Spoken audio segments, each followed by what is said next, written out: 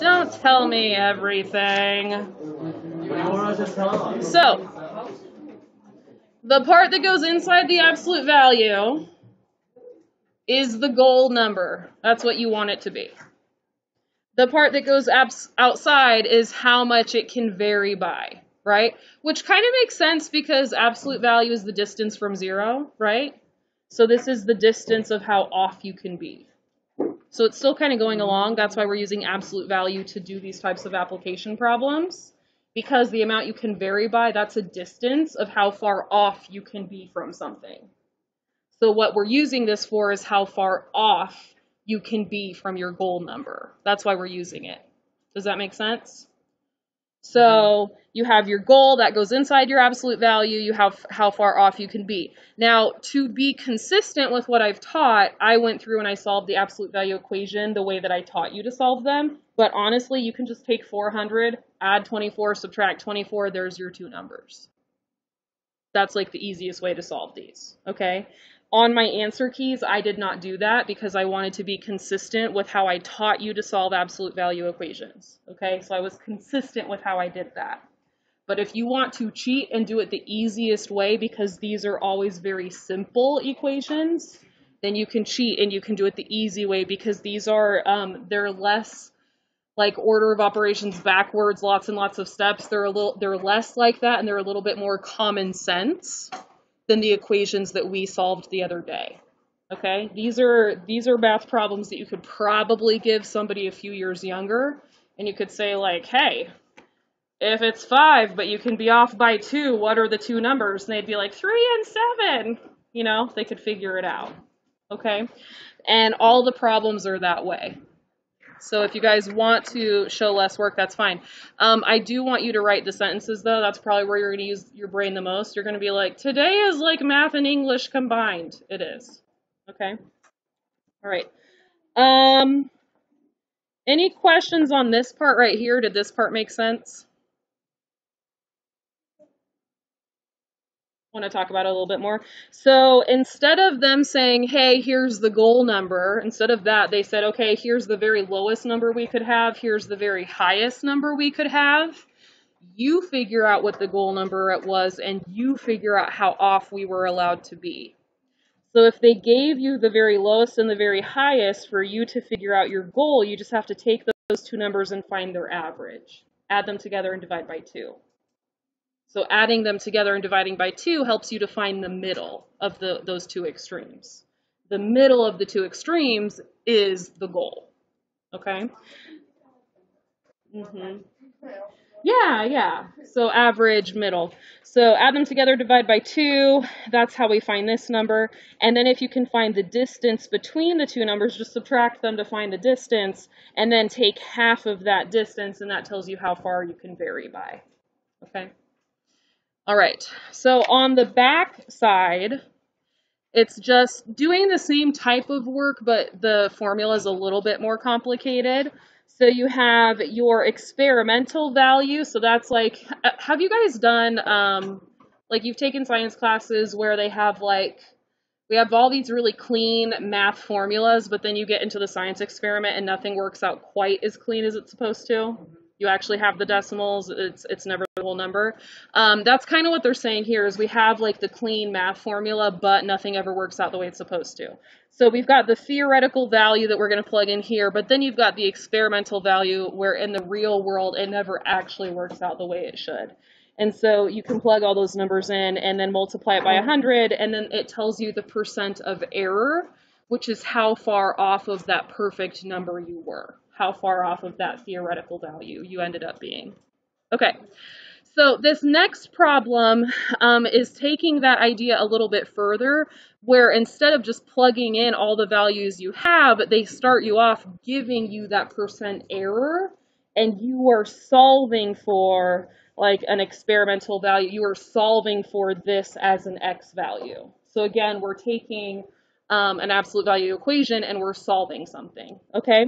So here they're saying a piece of equipment designed to fill food bags with dry food fills 9-ounce bags. So 9 ounces is the goal. That's what we're expecting to have. So that's a theoretical value. That's the perfect number. Are they all going to be 9 ounces exactly? No, because if you were to take bags of cheese puffs and weigh every single one of them, they're not all going to be perfect, right? They're going to be like about 9 ounces, but not perfect. Okay, so that's the theoretical value. Let's go ahead and label that. Theoretical value. Okay? And the percent error is 2.2%. 2.2%. Is that more focused? I feel like it's just as blurry as it was. Okay, so I'm going to go ahead and plug in all these values to my formula. I'm going to use, so percent error is 2.2% equals the experimental value, which I don't know because they didn't give it to me. That's what I'm solving for. Minus my theoretical value, which is 9, divided by 9, times 100.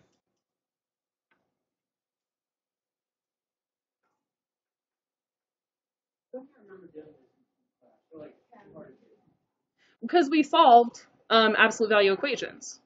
So now we're solving absolute value equations in the context of an application, like a word problem, but we already solved absolute value equations. No, I mean like in like earlier classes, like stuff that looks like this. You might have done stuff like this in like a science class. Statistics, maybe? The percent error is not math specific. It's a statistical idea. So if you've talked about statistics in a class ever, it would not surprise me if you've seen that formula before. Yeah. Solving the equation for an x right here, though, I'd be surprised if you'd done it in another class. Yeah, I don't think you've done that part, but the formula itself might be familiar. Yeah. All right. So now we've got that set up. That's not too bad. Now for this one, these are not as easy to solve as the previous page. So the previous page, we can just be like, oh, common sense. Your goal is 400. You can vary by 24, add 24, subtract 24, easy peasy. These ones, we actually have to go back and think about our order of operations backwards. Can you add or subtract something over? Can you multiply or divide something over? We actually have to do the process on this one, okay? So I'm going to go ahead and write my equation to start with. And the easiest step to do first, and the nice thing about this, at least, because I don't know about you guys, but this one makes me feel a little bit less comfortable, both because it has the 100 on the outside, which is kind of a big number, and then also because it's got division inside. And I think most of us, when it has division in a problem, we feel less comfortable with those fractions, right? Most of us don't like that. The nice thing is the 100 can be taken care of pretty quickly. What should we do with that 100? We should divide it. So I'm going to go ahead and divide it over. So if we were thinking of this, if we were relating this to the day earlier on in the unit when we were solving absolute value equations, we always said, okay, first, can you add or subtract something to the other side? And the answer to that question would have been no. There was nothing easily that could be added or subtracted to the other side as a first step. Then our second question would have been, okay, is there something that we could multiply or divide? And the answer would be yes, we could divide the 100 over. And when you are doing these questions, the 100 is going to be the first thing you're going to take care of every time. It's going to be pretty consistent that way, okay? So 2.2 divided by 100 is you take your decimal, you move it 2 places to the left. That's how dividing by 100 works. So it's 0.022. And then I've got absolute value x minus 9 over 9.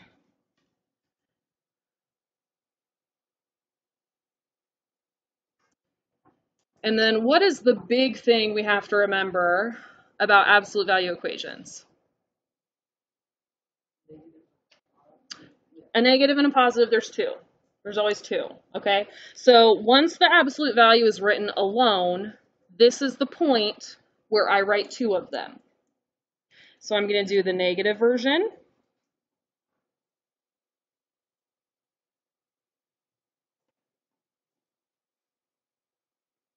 And I'm going to write the positive version.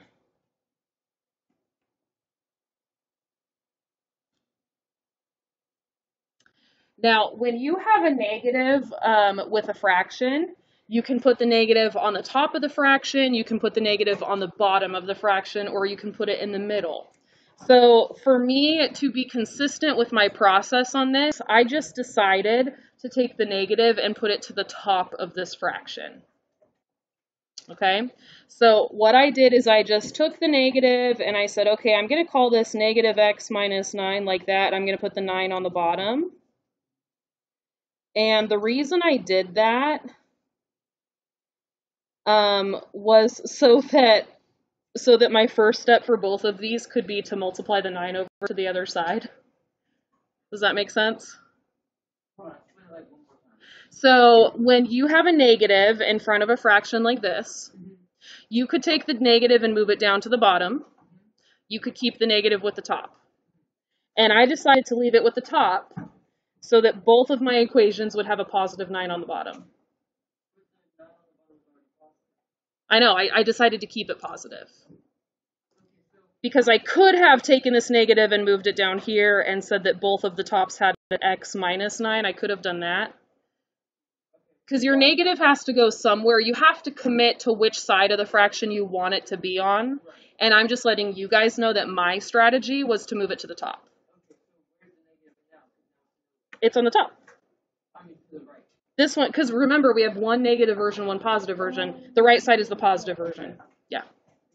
Mm-hmm.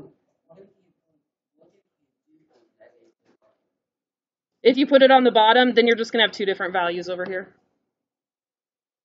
It doesn't change your final answer. I'm just telling you that I did that because I liked to have the positive on the bottom. I'm just telling you why I did it. Okay, so let's do 0.022 times 9.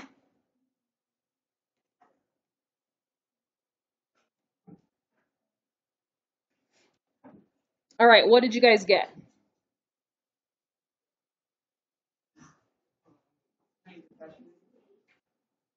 Yeah, you gotta trade me a cell phone though. Or an ID card. Or your car keys. Yeah, I know, but I give her a thing I have a thing. I have a calculator. Yeah, you can get it out. Yeah. Yeah, get it out. No, just get it out. What? I was saying if you want to borrow one of mine, you gotta trade me something. Okay, 0.022 times 9, what is it? 0.198. All right, so we've got equals 0.198. So I'm going to go ahead and distribute that negative. So I've got negative x plus 9. Are we comfortable with that? And then over here, I multiplied the 9 over. Now I've just got x minus 9 equals 0.198.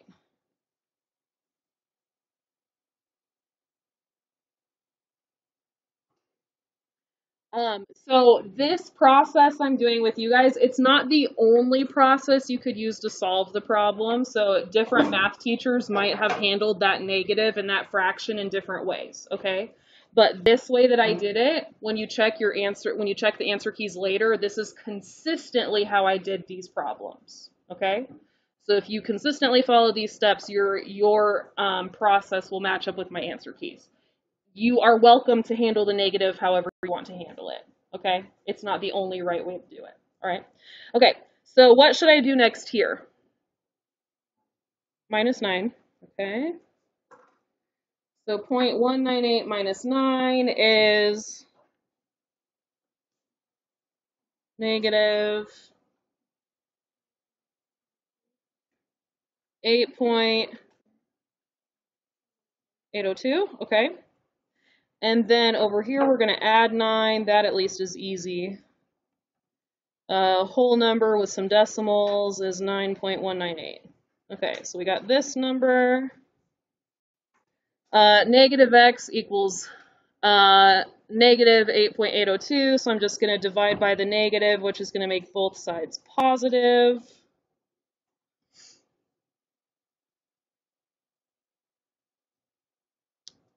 Are we comfortable with that step?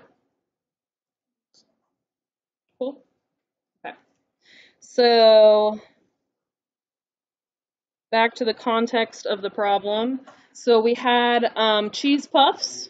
They were supposed to be in 9-ounce bags, but the theoretical value that we could find when we go and we weigh all of our bags, with that 2.2% error factored in, we could find bags that at a minimum weigh 8.802 ounces and at a maximum weigh 9.198 ounces.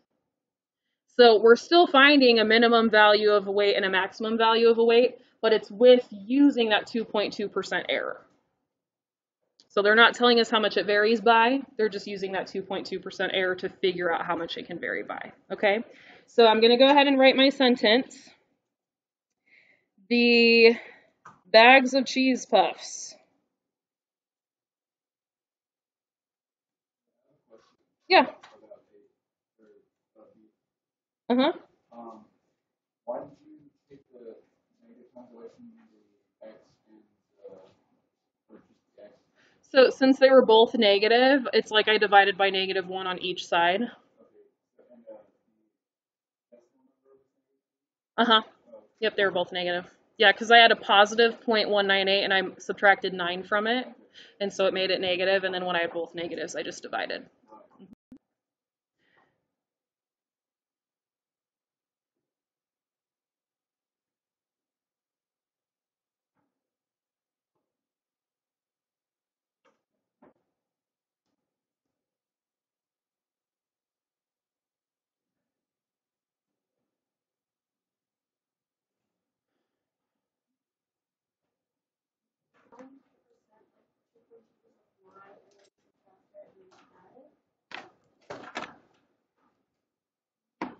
So if we do 9, so we're going to say, yeah, so 9 times 0.022. Yeah, yes you could.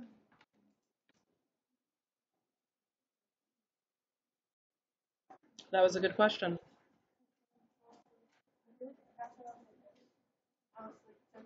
Madison, that is how it works. You cracked the code. So Madison said, hey, couldn't you just figure out what 2.2% of 9 is, and then just add and subtract that? And the answer is yes. So you can avoid all of that. Yes, you can.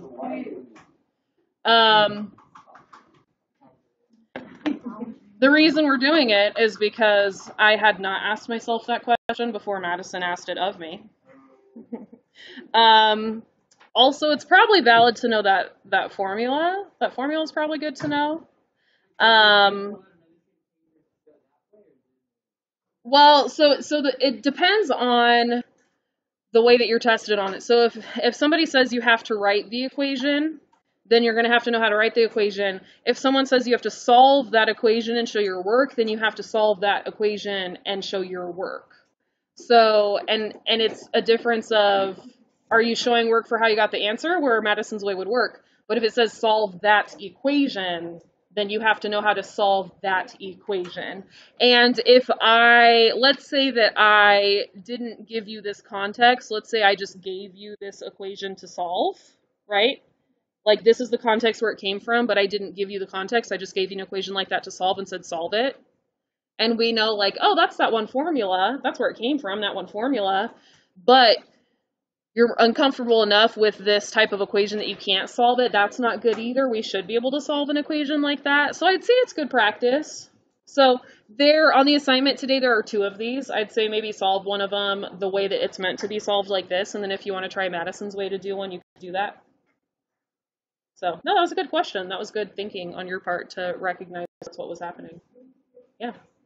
I did not think of it that way because I've heard of, there's a lot of different ways to calculate error. In math, there's like a different way to calculate error for a lot of different things depending on the context. And I've seen percent error in other situations for calculus, but I had not seen this formula before. I didn't even think about it.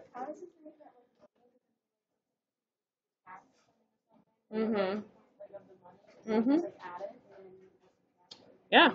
No, that was really smart. Yeah, that was a good way to think of it. All right, any other questions? Okay, so I'm going to go ahead and give out your assignment.